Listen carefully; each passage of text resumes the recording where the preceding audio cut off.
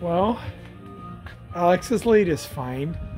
This is, we think it's a 93 Kodiak. It's got a 400 engine. It's a little rough, as you can see, but it's got, you know, the drive shafts, it's got the transmissions, it's got a starter, it's got the engine. The carb looks original, but it looks like it's missing a cap cover.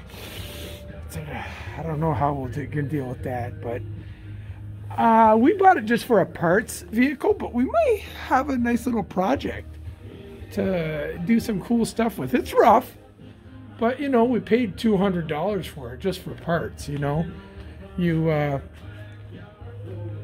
can make some decent money selling parts on eBay, but some people just want to get the stuff. It's hard to come by. It's not even about money. This odometer goes for 80 bucks, you know, and sometimes these master cylinders go for a decent amount. These shifters, this is like 100 bucks for an original. So I mean, I could part this out and make money. See, it's at 400, but I don't want to. I just want it for parts, and you know, maybe we want a nice little project. It's a little rough in there, and I think a lot of the wiring, we'd have to redo some of the wiring. I think some people just like yanked shit right out of it because they like the CDIs on these. But you know, it's got the oil cooler, you know, muffler. Well, not the muffler, but the manifold exhaust. You know, I mean, all in all, decent parts vehicle. Rims, the tires are bad, they got flats, but I got some spare tires. I'll weld up some of these bull bars on them. But man, all right, I'm gonna post it and see what the group thinks, if I got ripped off or not. But I mean, a solid 400 engine, it's got to go for a couple $100 no matter what. So if something goes on my 400 over here, I could probably swap it out.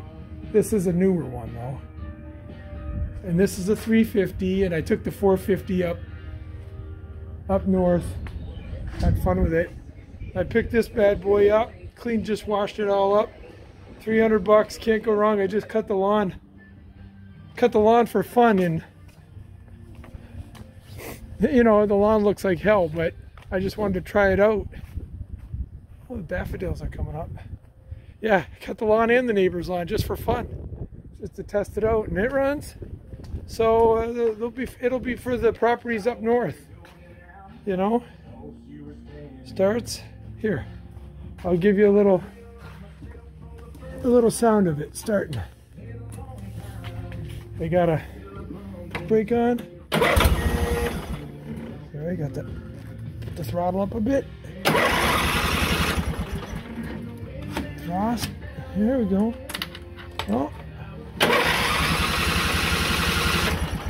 Of course, don't want to start now.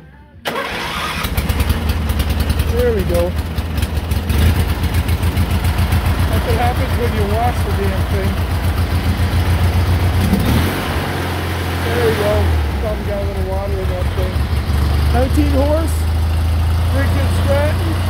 I guess it's a twin, which means it has 2 pistons.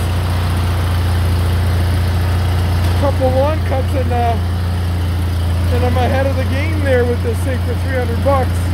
But we got like 6 properties up north, and I don't want to be cutting lawns, pushing lawnmowers. This bad boy flies. Anyway, oh, the Redneck Garage. Thanks for coming out.